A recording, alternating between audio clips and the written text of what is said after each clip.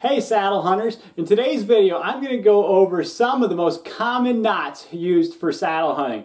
If you've been doing this for very long, you know that there are knots needed on your tether, on your lineman's belt, maybe even on your bridge and in other places. And so we're going to go over some of the most common ones that you'll come across, including the overhand on a bight, the figure eight on a bight, the double overhand stopper knot, the poacher's knot, and then we're going to cover four of the most common hitches, including the Prusik Knot, the Schwabisch Hitch, the Distel Hitch, and the Michoacan Hitch. And we're going to wrap up by showing you how all of those function on a lineman's belt with a tender. So I hope this video is helpful to you. I'm going to have it broken up into chapters, so if you just want to watch one section in particular, look below at the kind of the table of contents, click on it, and it'll fast forward right to where you need to be. Once again though, thanks for watching. We appreciate your support. To get started, we're going to talk about two knots that are very similar. This one on the bottom here is an example of an overhand on a bight, and the one on the top is called a figure eight on a bight. And you can see that the purpose of both of these knots is to create a loop, and there's really two primary purposes in saddle hunting for these. If you're going to tie your own tether, you would use either of these knots to create the loop at the top of the tether, and the other purpose is typically at the bottom of the tether. You can tie one of these knots in so that you have a loop that you can then clip in to a carabiner on your bridge for a backup beyond your regular ropeman or Kong or Prusik type attachment to the tether. So let's jump in and I'm going to show you how to tie the overhand on a bight first. In order to tie this knot, you need about 24 inches of rope bent over to make a bight, and then you just want to come down here, grab it somewhere in the middle, about 8 to 10 inches from the end, loop it over and make a circle just like a normal overhand knot, and then you come around underneath, up through, and cinch it down, keeping everything nice and tight. You could adjust that, work it down the line to change the size of the eye to whatever you wanted, but you should notice that all the strands are running parallel. And then you've got a long tag end, and if I were using this to tie the main tether connection, I would then turn this into a stopper knot, so you could throw a double overhand stopper knot in the end of it, so that you've got a backup and there's no way that the tail end of this could slip back through that main line. Of course, if you were just going to use it to clip into the bottom of your tether, you could use less rope, and I wouldn't bother tying that because it's basically a backup. So hope that's helpful. Now we'll show you the figure eight on a bight, which is just a little bit stronger. So the figure eight on a bight is similar. Let's say about 16 inches to 20 inches of rope on a bight if you don't need to tie a stopper knot behind it. And then, so basically you're just going to pick it up somewhere in the middle, make that same loop, but instead of just going around the back and up and through, you're going to go all the way around over the top and through, and then cinch it down. Just make sure everything is staying nice and parallel. Cinch it down, and there you go. You can see very similar knot. You got a loop at the end. You've got your figure eight on a bight and your tag end of 6 inches or so, which is a good length, and you're ready to go. Okay, this next knot I'm going to show you is called the double overhand stopper knot. And you use stopper knots in any place where you're concerned about a hitch or a device possibly sliding off the end of the rope to prevent that from happening. So in saddle hunting applications, it's a common knot to use on the end of your lineman's belt or the end of your SRT rope, something like that. Very simple to do. You're just going to grab right near the end of your main line, make a circle. You want a little bit of tag end, probably 6 inches or so, because you're going to go through once, and that would be a normal overhand knot, but then you're going to go through twice to make your double overhand stopper knot. You just pull that tight, make sure you leave about 3-4 inches of tag end. That's all there is to it. That's your double overhand stopper knot. Okay, now I'm going to show you a series of 4 different friction hitches, and we'll start with the most popular, and that's just simply the Prusik knot. The Prusik knot, you will need a length of cord in a loop. That's the easiest way to do it. Now this here is a store-bought loop. you want a rope for all of these hitches that is somewhere between 65 and 80% of the diameter of your main line. So if you're using a 9mm line, somewhere 5.5 to 6.5 diameter is good, 7 maybe. This is probably just slightly over 80%. This is an 8mm rope with a 6.5mm cord, but you'll get the idea how this works. So to tie a Prusik loop, you're just going to take the loop and lay it over the back. Your tag end is going to come through the middle, and you can kind of see that. It's basically a girth hitch, but what you're going to do is do that 3 to 4 times. So back around through the middle, that's twice. Back around through the middle, that's 3 times. And that's probably the minimum amount you want, is what they call 3 wraps. And you can see there's 3 wraps on the bottom, 3 wraps on the top. Depending on the diameter of the rope, you may want to add more. The more wraps you add, the more friction you create, and the tighter it'll hold. So in this case, we're going to do 4. So round the back again, through the middle, pull it tight. And you want to make sure you just dress the knot nicely, which just means everything is square and snug how it's supposed to be. And that right there is your Prusik knot. Okay, for the next 3 friction hitches that I want to show you, you need a length of cord with a loop at each end. And now you can buy a cord like this, or you can just make your own. In this case, I'm going to show you how to use a length of cord and make your own. You'll need about 3.5 to 4 feet. I like to use 4 feet because it gives me the ability to tie a stopper knot behind my knot that's going to attach to the carabiner. In that case, I can avoid any kind of catastrophic failure if the tag end of this were to slide back through that loop. So let me show you how to do this. The first knot I want to show you is called the Poacher's knot, and that's the one that's going to make the loop. So we need a lot of tag end of the rope. So I'm going to say we want to take about 16 inches or so of tag end, something like that. We're going to come all the way down to the end, and we're going to pinch it off, and we're going to start with our tag end of the rope on the top. We're going to fold it over, and we're going to make 2 folds. So there's 1 fold, there's 2, and then we're going to go around the back and up and through, and then we're going to pull that tight.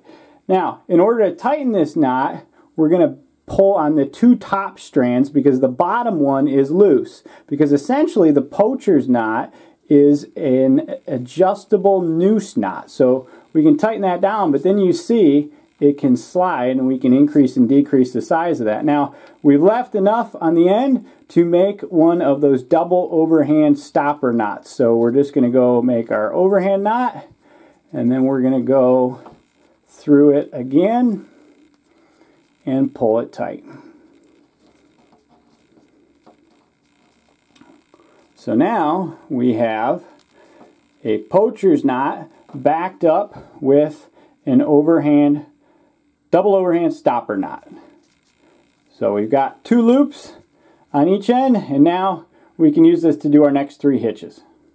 These next 3 hitches are all alternatives to the Prusik, and they're used because the Prusik is a great hitch, but it cinches down and gets pretty tight. It makes it hard to adjust the hitch up and down your main line. So the first one I want to show you is my personal favorite. It's called the Schwabisch Hitch. Basically, you're going to take your length of cord, lay it over top of your main line, and then you're going to go around the back counterclockwise. So counterclockwise, and then you're going to go up over top that tag end.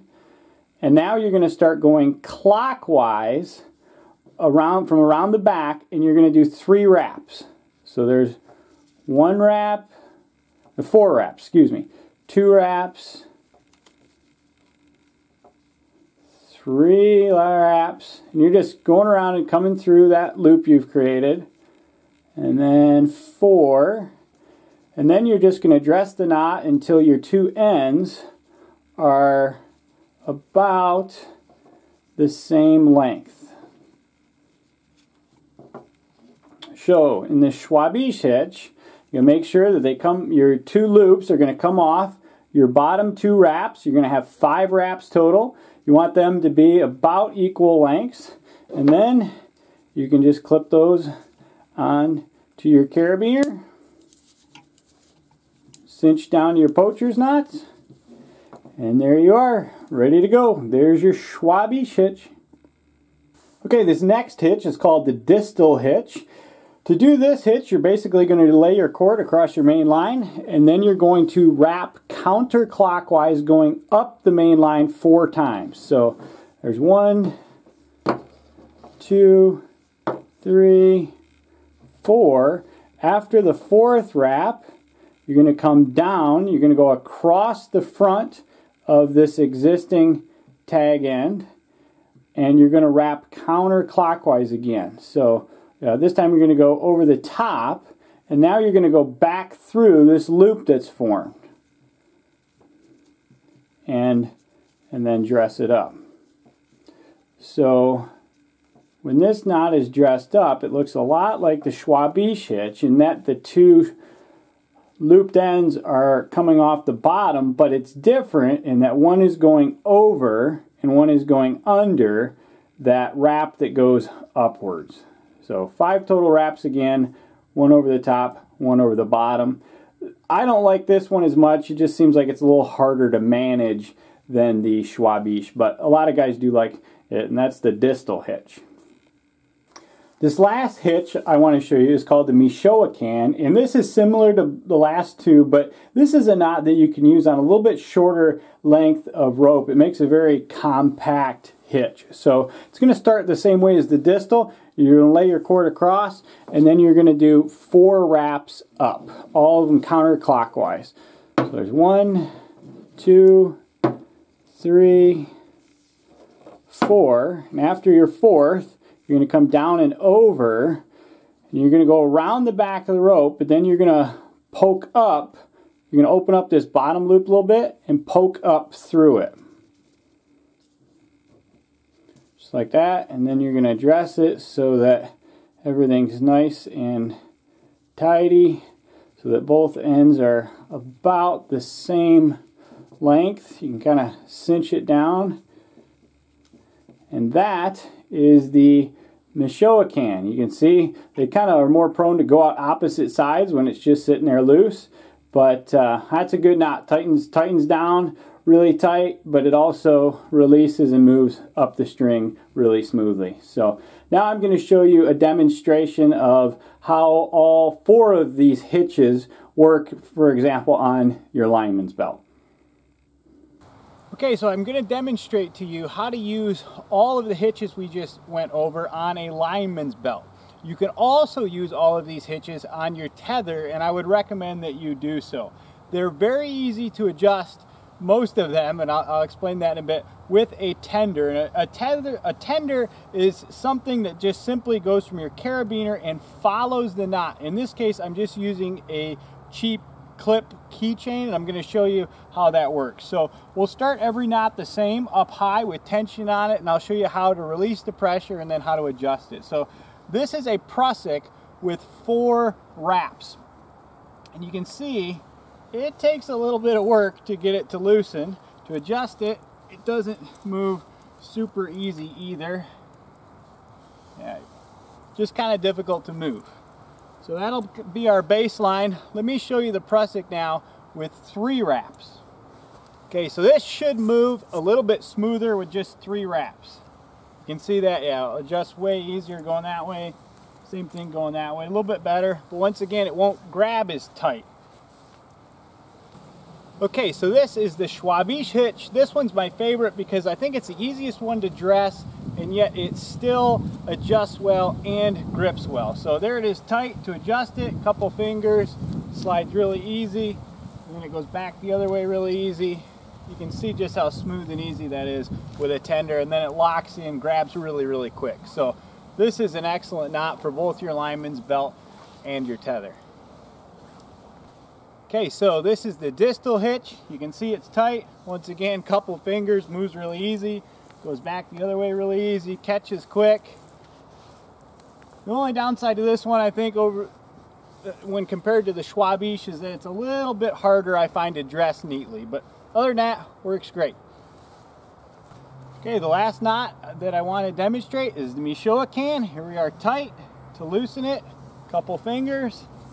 Once again, backs up pretty quick. You can see this one grabs pretty well and only does it with, I think, 4 wraps as compared to 5 from the other knots. So another good option. Works really, really well.